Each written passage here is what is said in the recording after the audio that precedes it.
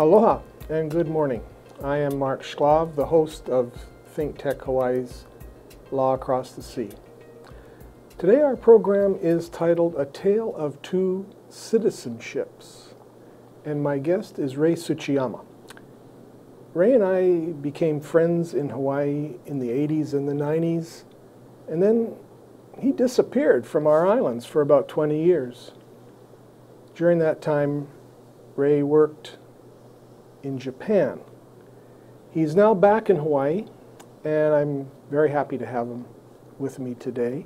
Ray and I will discuss dual citizenship, an interesting subject that seems to come into the news every so often, most recently during the U.S. presidential election. And as in many of the programs that I have hosted on Law Across the Sea, there's a personal angle to this discussion which will be unveiled as we progress, I think. Welcome, Ray. Good to see you. Good to see you again. First of all, what is dual citizenship? Well, I'll go to a document that I have, my passport of the United States of America. And through the passport, I show it around the world that I'm a citizen of the United States of America, wherever I go. And that people should kind of give me, all kinds of benefits in the U.S. and rights. But in the passport, on number 14, there's a section on dual citizens. It says a person who has the citizenship of more than one country at the same time is considered a dual citizen. A dual citizen may be subject to the laws of the other country that considers that person its citizen, while in that country's jurisdiction, including conscription for military service. So the passport says you cannot be a dual citizen. It just says, it defines a dual citizen, and that just beware of issues while you live in another country, because you may be in the army of another country, and that's maybe scary, or so something may happen to you. But it doesn't deny the fact that dual citizenship exists. It's, in other words, a little bit vague and ambiguous in a way. It says this may happen.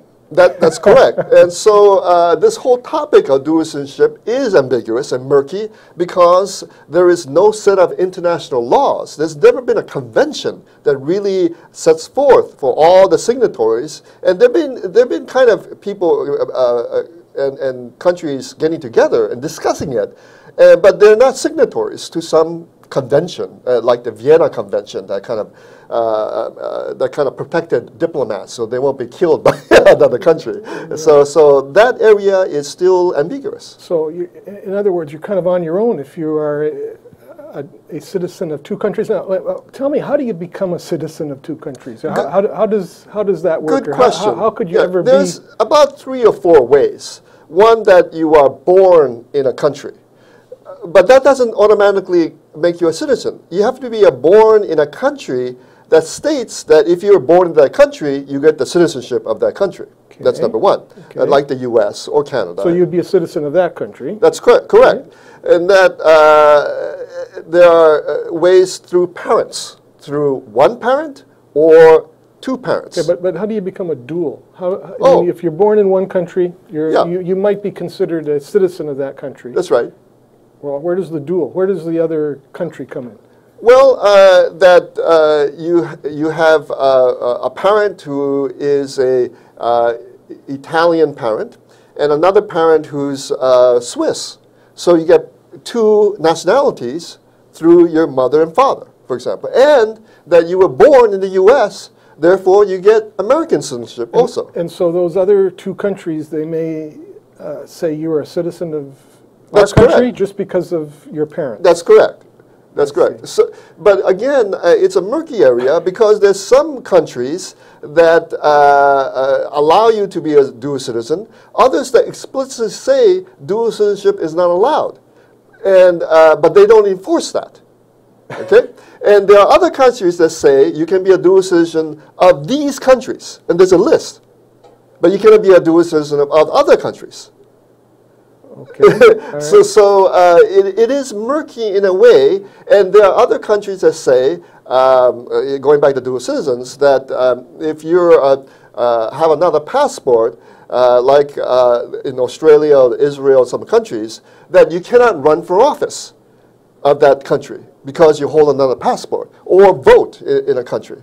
Yeah. Okay, so a dual citizenship is somebody that was somehow gets born. Right, right. And then through fate is born in a certain country, may be considered a citizen of that country, and then has a parent that may be a citizenship of another country, and so you have dual or maybe even more than dual. Complex. You go back to birth, the fact that I was born in Japan at the time of my birth, and my mother was a Japanese citizen at the time of my birth, had no bearing on me receiving Japanese citizenship. Because are you a Japanese citizen? No. Okay.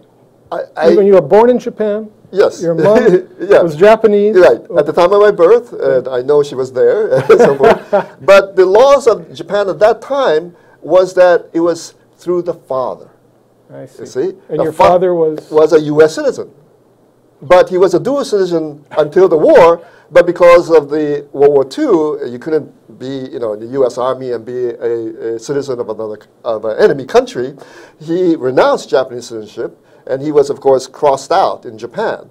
And so he was in the U.S. Army for 20 years, and he fought and was a loyal citizen. So, but again, the idea of matrilineal or patrilineal comes into play. And there are some countries like Israel and others that bestow citizenship only through the mother. Okay. Yeah. Because, of course, I know biologically, you know who your mother is. I see. Who knows? Yeah. Unless there's a DNA test, who your father is back then. That's but in Confucian countries, like South Korea, Japan, Taiwan, many countries in the East Asia, they think the same. Therefore, unfortunately, it's a male-dominated system. Okay, now, so you're a person who is a citizen of two countries. Let's just take, for example, I'm a citizen of the United States plus another country. Right. Recently in the news, something's come up about this, especially during the presidential election time. What was all that about? Well, the issue during the last presidential election was, of course, Ted Cruz, who was born in Canada of two parents who were U.S. citizens. Okay. And that the Constitution said that you had to be a natural-born citizen. And Donald Trump, President Trump, made a big deal out of that. Yeah, I recall that, yeah. But Ted Cruz said he renounced Canadian citizenship in 2013, so, but he was born in Canada. And this is still a very kind of murky area for what happens if he became president and this became an issue and this forced him out of office. So yeah, President Trump also mentioned this about Obama not being born in the United States, but in this case, if you were born in Canada, I always thought you had to be born in the United States to become president, and that was what President Trump was saying about Obama. He wasn't born in the United States, so he couldn't become president. Right. But in this case, you have Cruz was a dual citizen because his parents were both U.S. and U.S. grants citizenship to children of U.S. citizens. That's correct. But he was born in Canada, and he was considered a dual citizen of Canada also. Well, can he become president? I mean, let's say. But again, that only is about presidential politics, also in the U.S. And say state politics, right? There was a case in California where Arnold Schwarzenegger was a U.S. citizen, naturalized later in life. Took it upon himself to take the oath of being naturalized, which states explicitly that you must reject any kinds of ties to princes, potentates, and other states. It's in there. But he was also a citizen of Austria. And he maintained that. He maintained that. And nobody cared because there's no really law at the state level that you have to renounce other citizenships. So, and you go to other countries, for example, Japan. Right. There was one or two, at least, prime ministers of Japan since World War II who were born in China or Manchuria. Okay. But that was part of the Japanese Empire at that point. I see. It was outside Japan, but it was part of the empire of Japan. But that didn't mean anything to the Japanese. So, and there was a case in Germany of a minister who had UK and German citizenship. He is a minister of the Federal Republic of Germany. So laws in other countries, of course, are quite different. However, in Japan, there was a case with opposition party, Democratic Party, Renho Murata. She's very popular right now. Yes, yeah. But she was originally a Taiwan citizen through her father and got Japanese citizenship after naturalization, and she held on to Taiwanese citizenship until recently. And she renounced that, and now she's only a Japanese citizen. Right, right. Well, you know, there is a biblical phrase that you can't serve two masters that I've read and been reminded of many times, which seems to come up a lot with respect to this dual citizenship idea or concept. That's, I think, what Donald Trump was emphasizing when he talked about Cruz, and I think it had some effect on him. I think it did help his contest against Ted Cruz. And are there other politicians in the United States that have this same type of issue that could arise or has come up? But again, it's about presidential politics. Yeah. And it's highly probable that there are Mexican-American politicians in Texas, Arizona, New Mexico, Southern California, that may have, Mexican citizenship also. From their parents? From the parents or from being born in Mexico. And, but it's never been a huge issue. But it's a very complex issue because there are hundreds of thousands of probably Irish citizens who are also dual citizens in the U.S. And I don't want to delve into this a lot, but you see, it depends on what country you also have a dual citizenship. Several weeks ago, we had St. Patrick's Day. Right. We had Irish flags. We had, everybody was proud to be Irish and so forth. And but imagine, and Columbus Day, which is Italian Americans, which was our enemy during World War II, but it's okay now. but imagine if one of our top senators or a representative who was of Japanese descent participating in the Japanese Foundation Day, Constitution Day, and so forth, and waving the Japanese flag. It is not culturally acceptable that much still in America. And it also kind of is a psychological barrier to those folks being elected, I think, when it's brought up and thrown at them. And I want to go back and, after our break, talk a little bit about your dad. Okay. And what happened in World War II, and with respect to his dual citizenship. Okay? All right. Thank you. Looking to energize your Friday afternoon? Tune in to Stan the Energy Man at 12 noon. Aloha Friday, here on Think Tech Hawaii.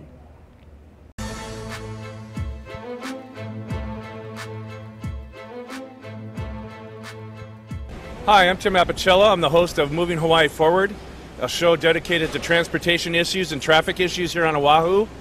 Join us every other Tuesday at 12 noon, and as we discuss how we try to solve our traffic headaches, not to include just rail, but transit and carpooling and everything in between. So join us every other Tuesday, Moving Hawaii Forward. Thank you. Thank you for watching Think Tech. I'm Grace Chang, the new host for Global Connections. You can find me here live every Thursday at 1 p.m., where we'll be talking to people around the islands or visiting the islands who are connected in various aspects of global affairs. So please tune in, and aloha, and thanks for watching. All right, we are back with Ray Tsuchiyama talking about dual citizenship. And this topic has really, Ray, been a topic that we've talked about maybe thousands of years. You can't serve two masters. And now, through World War II, this came up. It seems to come up when people are fighting with each other, doesn't it? Either in war or elections. Now, what happened to your dad? Tell me a little bit about that. I want to talk to him just in a second, but when you say, history, if you go back to the Annals of American Law, in 1795, there was a case of Talbot versus Jansen that the Supreme Court weighed in that and they decided that you could have dual citizenship. And this person had French and American citizenship. During the War of 1812, it was all about dual citizenship because the British came in and took American sailors whom they believed were permanent British subjects, since they were originally British subjects today. And there are several countries out there, including Iran and Thailand and another one, that does not allow you to renounce citizenship. It goes on forever and ever. So you're correct that dual citizenship came about as an issue during the start of World War I. And in fact, even in Hawaii, there was a German-American family that ran a company called Hackfeld's. They were accused. Well known. Yes, they were accused of being German sympathizers, and they held dual citizenship, and they renounced German citizenship, changed their name to their company to American Factors, and they changed the name of their store to Liberty House. You see how you're exactly right, and of course it didn't affect Japanese immigrants in Hawaii because Japan was an ally during World War I. But and then right at the time of World War I, my father was born, 1915, on Maui in Kahului. Okay. So he was a U.S. citizen by birth. And his parents were Japanese immigrants. Okay. So they held Japanese passports. Working on Maui in the sugar plantation. They came from Kumamoto Prefecture. Okay. At the age of 4, though, he was sent back to Japan to be educated. Okay. And he didn't come back to Maui until he, my grandfather passed away in an accident. So he came back and graduated from Maui High School class of 37. Okay. But he had to learn English again. And he was technically a dual citizen because he was in the Koseki, or family register, back in Japan. Yes, that's correct. But he was born in the U.S. What happened? World War II came about. That's right. And all of a sudden, because you're a dual citizenship, because you couldn't not be an enemy and walk around and be part of the U.S. Army. You're absolutely right. So he renounced Japanese citizenship, and in Japan they crossed him out. And that's on the family register. Yes, it's crossed out. I've gotten a copy about 20 years ago. But what happens with him is that his draft card changes from 1A, which is eligible for the draft immediately, is healthy and everything, to enemy alien, ineligible for the draft overnight. Although he was born in Wailuku, Maui, a territory of Hawaii, which is part of the United States. And he was interned in Arkansas. Oh, really? Yeah, and after a while, he said, it was really great meeting other Japanese speakers. He was young and had 3 square meals a day, but he got bored. So, you have to think of a young man, of that time. And so he volunteered for the Army, and then was in Camp Shelby, Mississippi, for basic training. Yeah, amazing. Where is the campus of University of Southern Mississippi, which was not integrated until the mid-60s.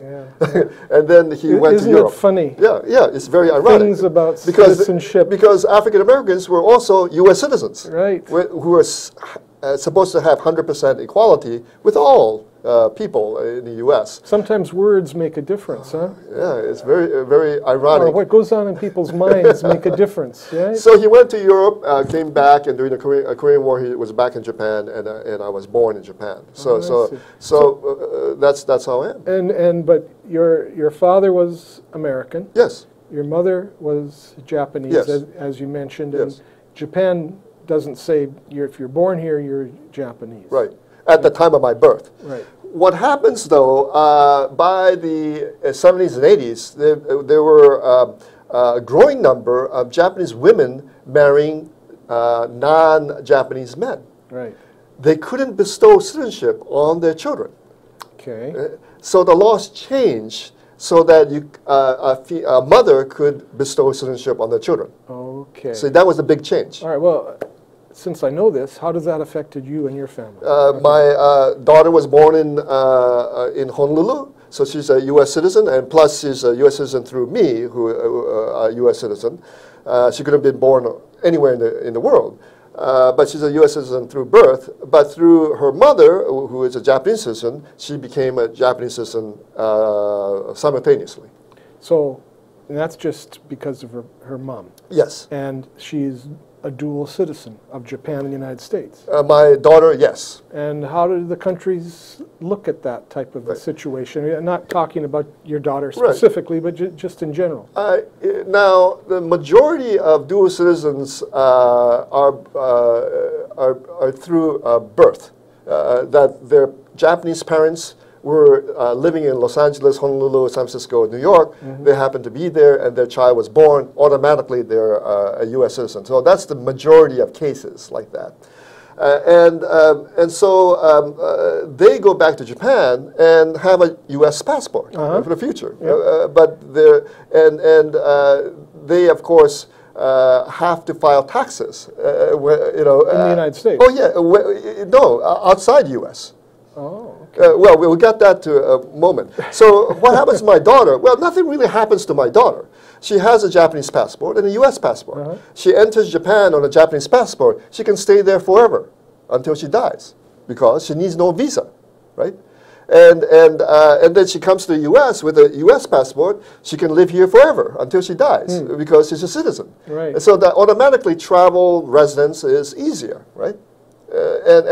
But the people who are U.S. citizens, like Boris Johnson, he's the current foreign minister. Foreign minister of the United Kingdom. He was born in New York. Okay. He left New York. He was 3 years old, but he had to file taxes all during that time because he's a U.S. citizen. In the U.S. No. Throughout the world. Oh, okay. See, you never lived abroad as a U.S. citizen, but U.S. tax law is that it's very onerous to expatriates. When you live, you don't realize this until you live abroad, and then you live in a country where there's a tax regime, and then you have to file. And if you have U.S. taxes, then you have to pay the balance to the U.S. government. I see. Citizens of almost all European countries, Australia, Canada, pay nothing. No taxes on income sourced abroad, nothing, if they live abroad, 300 days a year or whatever, for a year. But Americans do. They have to file. Okay, so that may be a reason why you wouldn't want to be an American That's citizen. correct. And so there's been cases of, Tina Turner was one recently in Switzerland. There's people, Mark Mobius, who had a hedge fund for many years. He researched that he had one grandfather who was a German citizen. He could return to Germany and get a German passport and so forth. So you're right. So that's why so many people renounce because of taxes, because they're living abroad. So the tax issue comes up.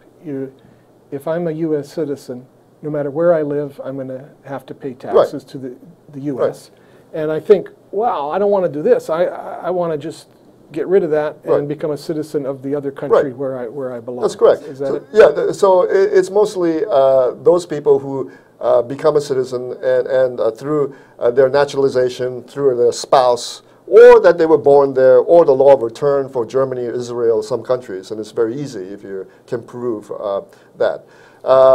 And so that's what happens. Now, you tell me, is there anything else that happens if you're a dual citizen? Well, there are, in sports, it's an issue.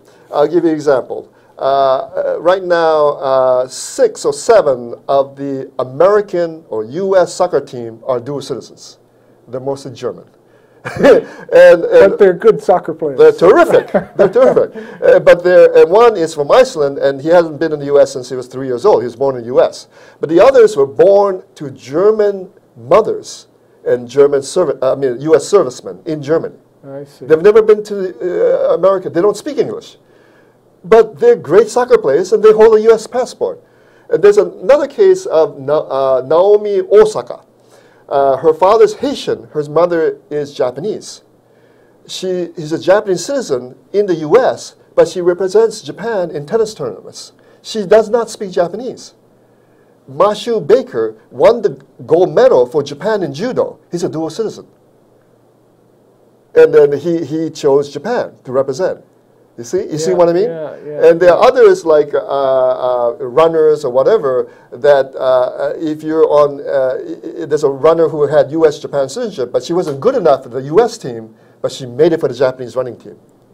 So there may be some occasions when we don't care whether you're a dual citizen as long as we win. Well, right. Human nature tells us, sometimes we care, but other times if we're winning, it's okay. But dual citizenship also, now I'm just talking about U.S. citizenship living abroad. During the earthquake, there were, the U.S. Embassy said, we'll provide a free passage for you to get out of Japan. To Americans. Through U.S. U.S. citizens only. Suppose there was a terrible calamity in Hawaii, and a ship came to take away Japanese citizens back to Japan. My daughter would fit in that boat. Yeah. I won't. Well, she can take me, that's great. But you see how you don't think about it. It's like your navel. Your navel, if it gets infected, you think about it, or there's hot water, it's a good feeling, but you don't think about your navel. And most people who have dual citizenship or multiple citizenship don't really think about it until something really good or really bad happens. Example, if you have an Irish passport or Canadian or Australian, the universities there are top notch. You pay nothing. You send your children there. In Ireland. Ireland. Trinity College, top, university, top, you pay nothing. Look, with the time we have left, why do we need duals? I mean, why can't we all just live together in peace and harmony in the world? And what is your advice with respect to dual? What would you tell your family? I love my U.S. passport. If Japan came to me tomorrow and said they wanted me to do this and that, I'll think about it. But they've never come to me and said, Ray, we want you as a Japanese. I don't really care. I'm really comfortable. I love being an American.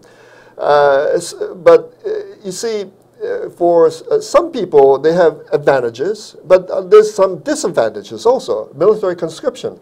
If you're a citizen of South Korea, Germany, Singapore, Taiwan, if you're male, you have to report for service if you have a passport.